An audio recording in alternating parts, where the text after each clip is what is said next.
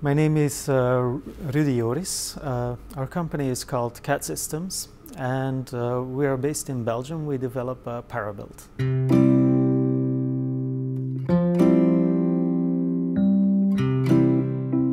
It's steel detailing software. We have features to quickly model 3D steel structures. We have frame modeling tools. We have a database of hundreds of connections, and these connections, they are constrained in template drawings, so they're not just fixed code.